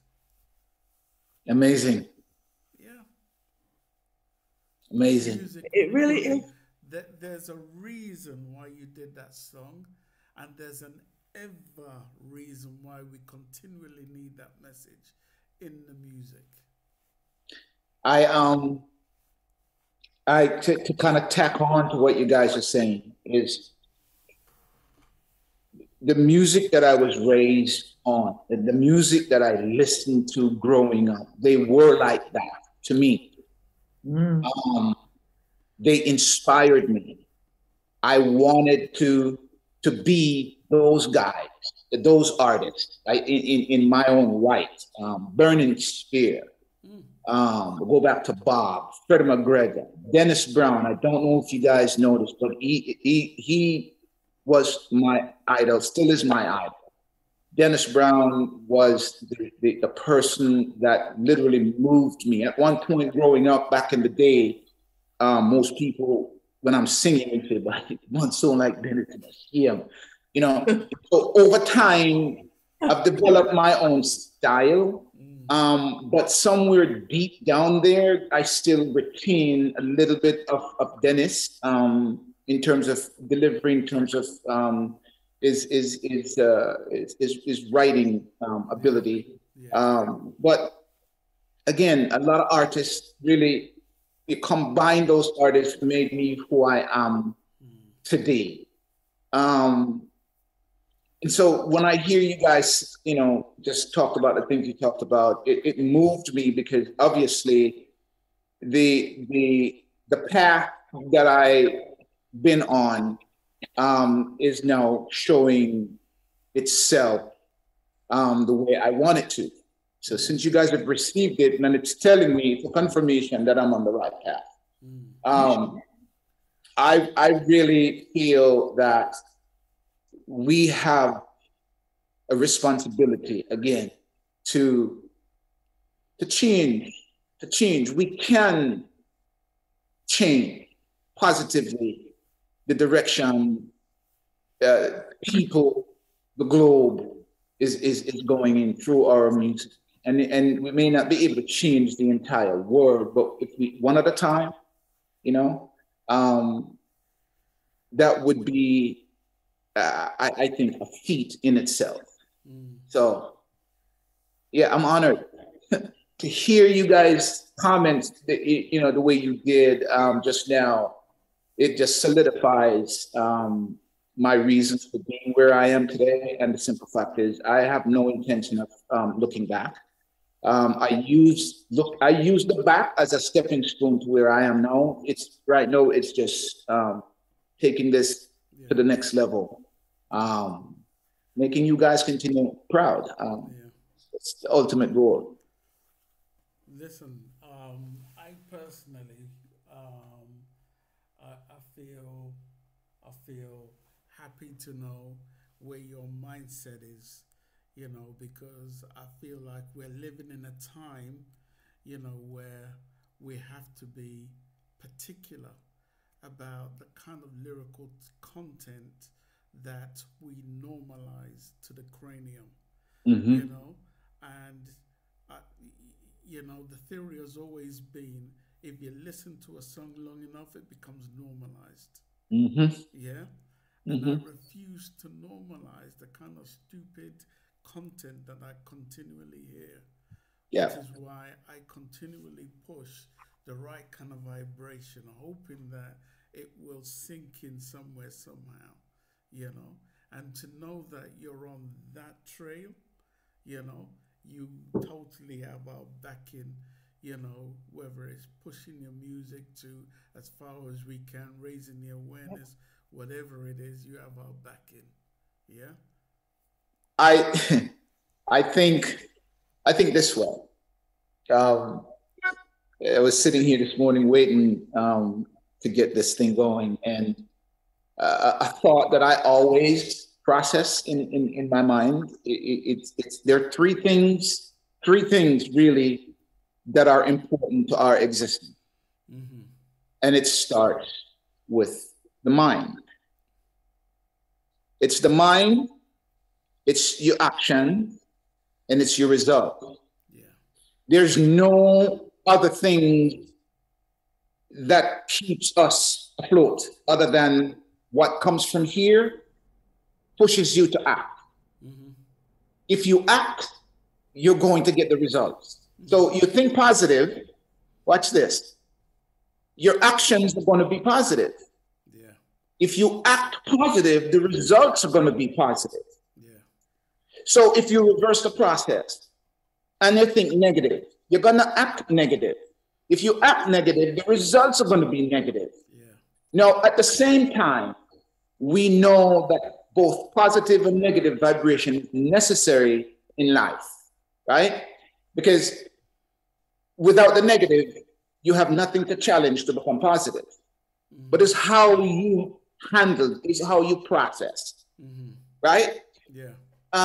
So for me, the only way to think is positive, and when the negative comes, I use the positive to outdo the negative. And I use this example that to kind of tie in what I was just saying is you need both. We have electric cars today, and electric cars don't really have any batteries. But when we're using primarily batteries in a car, the battery has two ports. One's positive, one is negative. You can't function the car without one, without both. You need both. to get that car going, to get that vehicle going. So positive and negatives are necessary for our existence, but is how we process. And so when I take those things and put it into the way I write, into the way, you know, I process things, what you guys are hearing is natural. It has to come that way because that's the only process that puts these thoughts into practice. When I go into the studio, I'm delivering something that can change a brother's mindset, that can change a sister's outlook on herself. That just, you know, that's all I want to do. To be honest with you, if there's not a dollar gain in what I'm doing, I'm satisfied. Because, like you said, 10 Star, is you have to understand what the mission is, what the assignment is. And if you don't focus on the material gain, the material gain will come without you even making any effort. You're focusing on something that is more important than the material gain. That's some of the people. That's some of that. Yeah, man. Oh, I love it. Well, I tell you what, because we have to round up the show, but Sharon, over to you and round up, please. Okay, so honestly, Lascelles, we could talk to you all day because it's just been a pleasure. You're so enlightening. It is just nice to see that how you view things, your methodology, just how your move is just straight, just honest. You know what I mean? And again, what your album is amazing. I have no doubt whatever else you got coming is going to be just as great. I want to go back real quick to your process, though. You were saying, you were talking about, I asked you if you go to Canada all the time, because you seem to be the type of individual where your mind just keeps working. How you can keep running to Canada, you know what I mean? You'll just keep going. So what is your process? What do you think that you can do or that you will do? Because there are easier ways for you to transport your music, you know, send your stem, do whatever you necessary. You know what I mean? Like, what will you do now? For the moment, until the thoughts that Tony and I are working on to get this flow a little easier, he is now transitioning to Jamaica. So our plan is for me to jump on a plane, go yard, do some stuff, and come back to home. Because there's a vibe in Jamaica that it doesn't matter how good the music sound up in Canada, up in the US. There's a vibe that's needed, and on the yard you can get that vibe. So that's where I'm at. On another note, there is a second thought that I have, something in the works that, in addition to my music, my plan is to be an inspirational speaker. So what I write and sing about, if you don't like secular music or my kind of music, then I can stand in front of a podium and speak to you about the things that I sing about, because it's all positive, it's all motivating, it's all inspiring. That's the next phase of a podcast or a stand-up speaking engagement kind of thing. Working on that right now, but because I honestly think that the way I write and the information that is flowing through me on a regular basis, I think that the assignment has been given, and so the mission has to be taken up and run with it. And then beyond that, I can't say. I would like to think that it's going to be beneficial to many. But if I change one life in this process, if I change one person's life, it becomes a domino effect because that person is going to change somebody else's life. And that's my goal, you know? Yes, and so the mission continues. It seems to me, before we even round up, it seems to me the strong upbringing from your parents is what made you who you are, because your parents were very involved in the church, correct? Yes. It's very reminiscent. You could see it in you. It's not going to leave. It's just flowing through you, and that has helped to elevate your mindset. But the simple fact that you want to still reach people on another level, even if they don't get it through, you said secular music. So at the church, people don't hear, listen, say something. Yes. That's the same church, right? So met me. I'm sorry, but I have to say it. With a lot of these churches, there's a lot of corruptions. The leaders, the so-called leaders for these churches, who's supposed to be leading the congregation, can also lead them astray. You now, I know you know this, so you will be needed on that, in that aspect. You know what I'm saying? And I think it's a beautiful thing to embrace that. Number one, to embrace a situation like that, because it's going to happen. You'll be changing people's minds. If you don't understand that music, if the secular music is too much, let's talk about it then. Let me help to educate you. Yeah. You know what I'm saying? You're willing to do that. Yes. And I thank you. And before we go, you just touched on the spiritual level, the teaching, the upbringing. Yes, I had a dad, you know, God rest his soul. I had a mom and I have 4 siblings. But I got to tell you that my mother is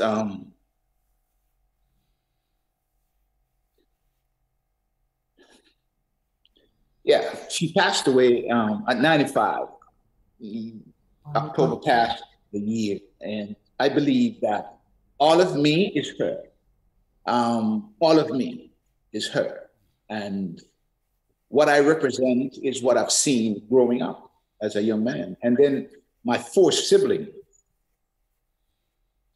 we're like one pea in a pod, the 4 of us. We have different mindsets, but there is a level of love among us 5 that I feel like we're inseparable. And we have our differences, but there's that love. And so what I'm doing right now is embraced by every one of us. And their spirit, even though still alive, their spirit is with me in all that I'm doing. And I think I'm doing everything to make them proud as well. And so you just touched on it. You just touched on that, and you just tugged at my heart there. Another thing I want to just say to you is you fell in love with Move On. And Move On is a personal experience. And I wrote about that. And I kind of want you to kind of dig into what that means. A relationship just went south, and you know, after trials and trying to maintain, you know, God knows I've done my best to make it work, but somewhere along the line something went wrong. But I'm wishing you well, you know. So it's me talking to. And that's my life. And so, again, that's how I write. I write to inspire. And I'm glad that I touched you, Sharon, with that song. And it was the whole, it was the music, basically. You know what I mean? That was a real lovers rock song. And I was like, I'm touch London too. I'm sure DJ Maestro is going to love that.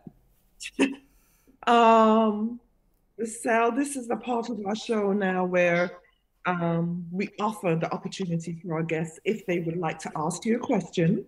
I'm sure there may be 1 or 2, because I just want to say I'm very happy I received the email about you. You are my new friend.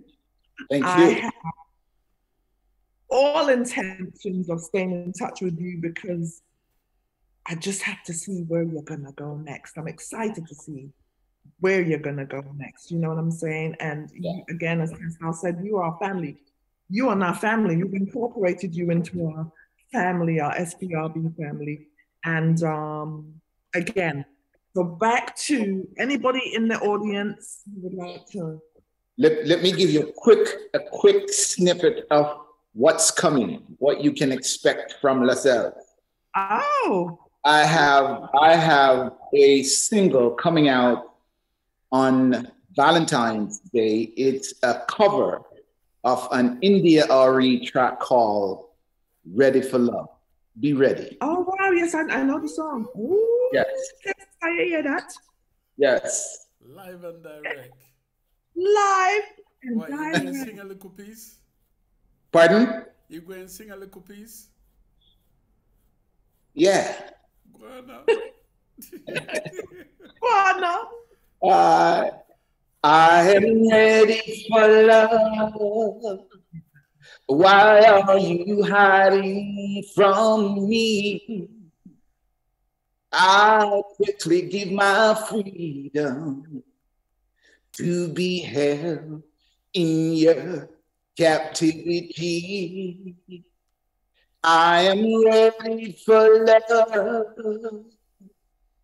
All of the joy and the pain and all the time that it takes to be held in your embrace.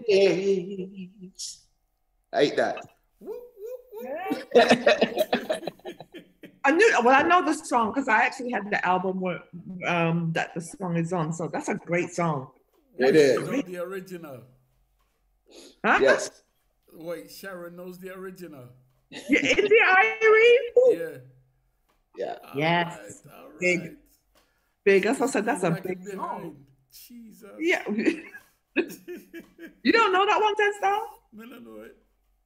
Oh what? my God.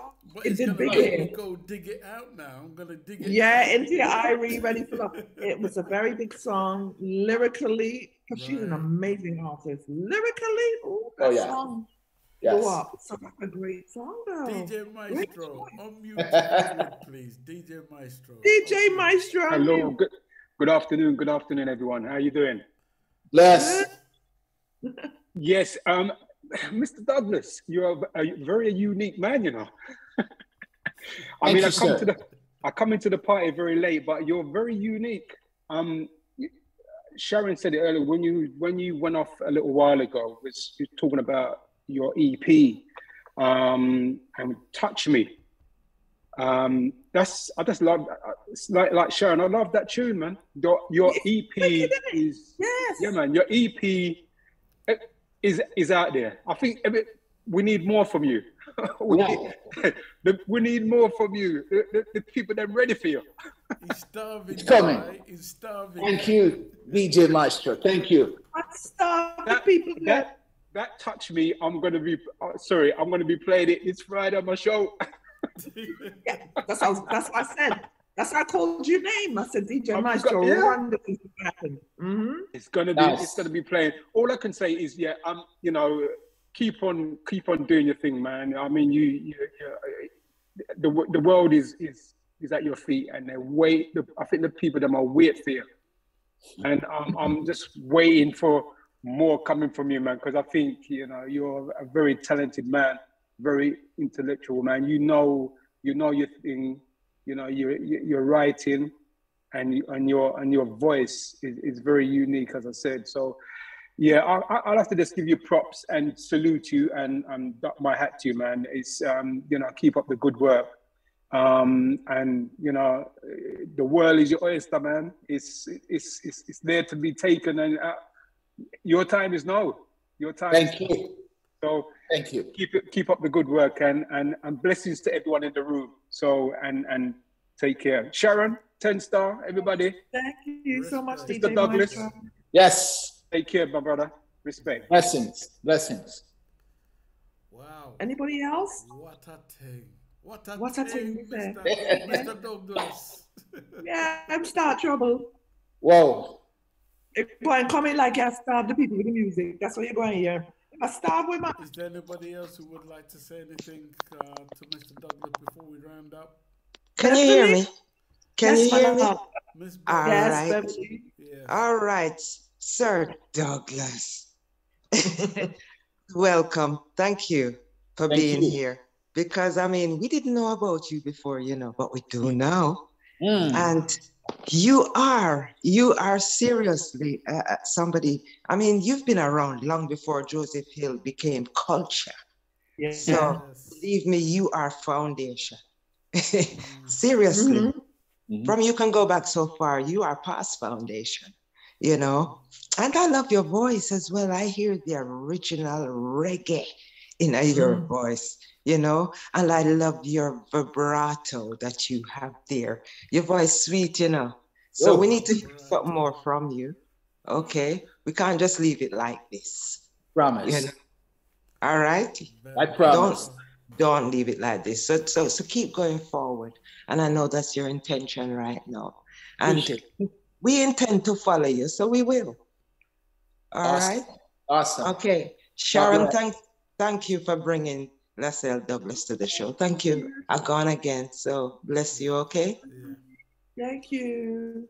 All right. Anybody else would like to say something? There's a lady, I've been watching her. Me think say in her kitchen, the lady in the pink outfit. This lady been watching. Me say she cook, she eat, she not giving none. So you know you have to talk up the things then. Miss Lady. Miss Samsung. Let me see. Miss Samsung, unmute. Yeah, listen. Jeez, I think. Can you unmute? Maybe not. Who knows? Can we unmute her? No. You know, she looks like my elder sister. Is it? Sister Birdie. Oh! She can't unmute. We can't hear you. Unmute. You gotta unmute. Can you hear me now? Yes. Sister Birdie. Yeah. I'm so proud of my baby brother. It's unreal. I tell you, I heard all this stuff. I heard this singing, man. I was here dancing up the other one day. I like the way you touch me. Oh my goodness. Thank you so much. Thank you all for having my baby brother on. You're welcome. Oh, you're welcome. I know my mother up in heaven now looking down on him, you know. Just saying, that's my washi, that's my baby. Thanks, Eddie. I'm so proud of him. I'm so proud of you, man. Wow. So proud of you. The Lord is taking you someplace. Yes, Thank you, yes. sis. Mm-hmm. God bless you. Thank you. Oh, Sister Birdie. I was watching her, you know. I watch her. I said, wait, this woman is intense and she a cook. Yeah, I have so much to do, but I cannot miss this conversation, you know. We're so happy. My heart. Yeah. We're so happy you came on, and Lascelles, you didn't know that was your sister in the back all this time. I was looking at her and there was a similarity, but I wasn't sure until she came up. I couldn't miss it at all. I could not miss this at all. Oh my gosh. Thank you so much. Thank you. You logged on, and it's so funny. He spoke about each and every one of you. And, yes, I heard. You know, you're all different in your ways, but the love and the support yes, it's there. It's there. That's a beautiful thing. God bless you, Miss Birdie. Yeah. And God bless you too. God bless you too. Thanks for having him. Oh, it's an honor. I know he's gonna go some places, you know. Oh, he will. He yes. will. That we teach him. God has blessed him. Indeed, indeed. And he have a message for young people, you know. Yes. In these songs, he certainly do. Yeah. Yes. Yes. There's a generation that he have to change. Yes. The mission continues. I thought he would have sung Stop the Violence. Oh, he will. Last. Yes? Why didn't you do Stop the Violence? I'll do this.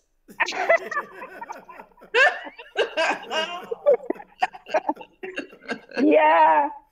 He have a lot there in him. He have a lot in him, you know. Yes. Yes. Thank God. Thank you, sis. Wow. Thank you so much for coming on and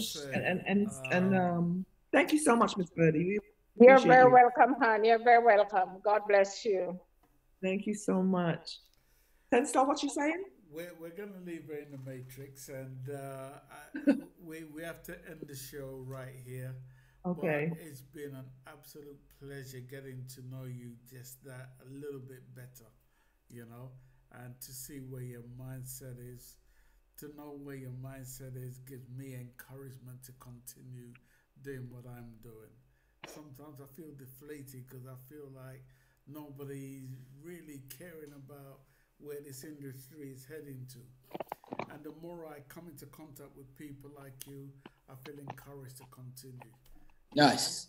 So I think it's important enough for me to say that to you, for you to realize how important you are to us. Right. Thank you. Banking on you to help us to. That means a lot. Yeah. Appreciate it. Man, 10-star salute. And right back at you, sir. Amen. Sharon? Say your goodbyes. It's a pleasure. So thank you to each and every one of you who stopped in. Miss Birdie is a wonderful thing. Miss Birdie, God bless you. God bless you too. Have a fantastic day. Thank you so much, Lascelles. I hope you enjoyed yourself on the show today. I know our methods are different, but I like our methods because we like to know that you're comfortable and you're able to be as transparent to everyone to let them really know who you are. And this show, I think, showed that. So I hope you enjoyed yourself. It has been an honor and a pleasure to have you here. We will definitely stay in touch because I will be sending little messages to be like, oh yeah, do today, yeah, make a song, what's going on? I will do that. Yes. Now that I know that we are in context. So yes. Thank you again for coming on this show with this live conversation. It's been real. Do you have a message you'd like to send out there to your audience? Let me lead by saying this. First of all, thank you guys for having me. I think the intent and the purpose that I have disclosed to you guys in terms of what I want to do with my music, you guys have just done that for me as well. You've just uplifted me to another level in terms of what I'm doing. So obviously, I'm doing what I set out to do because you guys have basically, again, said so. The other thing that I want to say is that, you know, the Bible says when you read the scripture in certain context, it states that a country without a vision, you know, the people perish. We all have to have a vision of where you're heading. If you're in a car, you must in your mind know the destination that you're heading before you head out. You're not just going to drive to nowhere. So your vision should be ahead of you. Mm-hmm. And what you have heard through my music is my vision of what the world can be. And I'm just here as part of that mission to deliver that vision, you know, and hopefully help to open eyes of those who cannot see. I encourage the young folks is put your dreams ahead of you. Nothing is impossible. If you think it, you believe it, you can achieve it. Put your dreams in front of you and chase it. Chase your dream. It is possible. Okay? And then one final thing I'm going to say to you guys, I have a song that I recorded years ago called Created for a Reason. And if you guys can access that song, it's YouTube, you know, CD Baby, all of those places, you find that song Created for a Reason. That song is a window to my mind. It tells the world who I am as a person, what I think, what I do.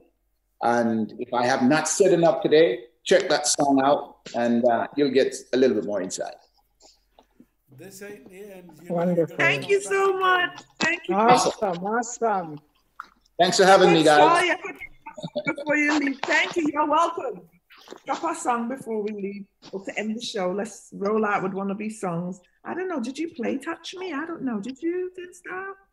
Well, no. We did, and we're going to play it again. Can't hear you, boo. Yeah, you go, but you're good. Okay. Yes. Here we go.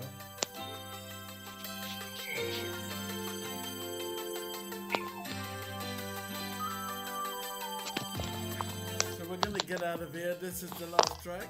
We've come to the end of our journey together. Looking forward to start all over again.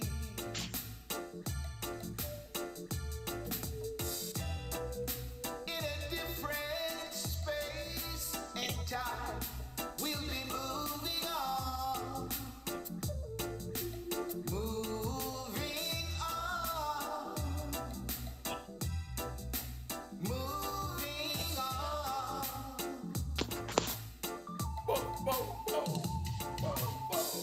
Yes. God knows I've tried to make it work, but somewhere along the line, something went wrong, and now we're moving, going our separate ways.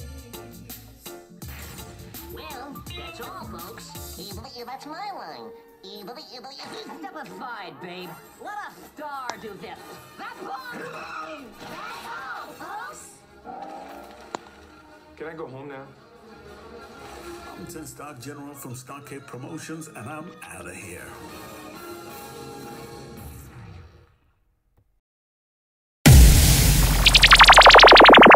If you enjoy the content we provide on this YouTube channel, then why not help us by subscribing to SPRB Radio Podcast? Thank you in advance.